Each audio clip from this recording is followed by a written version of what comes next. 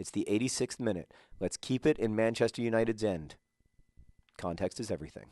Now for my my penetrative analysis. Context is everything. You've just got to get down.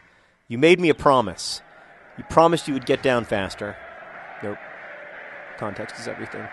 And D. McGoldriocks. D. McGoldriocks has a beautiful, talented head. And context is everything. Why do I keep throwing it in the box and just expecting good things to happen? That's not how life works.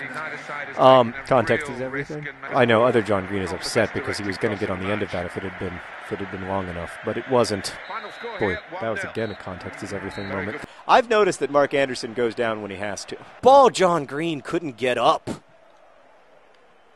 Oh, the difference a lack of a pronoun makes. Zhirkov. That guy's name is Jerkoff. I don't want to, I'm stating a fact. Ball John Green, you've got to get up and get that in. You got to get it up and get it in. Context, friends. Context. Oh. How did we not give up a goal there? By the way, the 3 moans of agony / ecstasy you just heard, I just want to remind you that context is everything. Oh, I believe that's an American keeper, isn't it?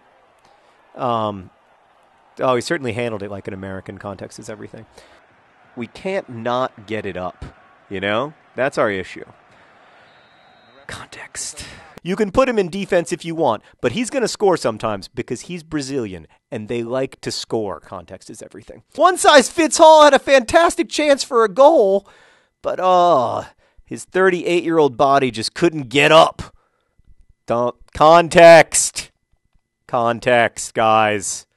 Come on. Show some class, supporters.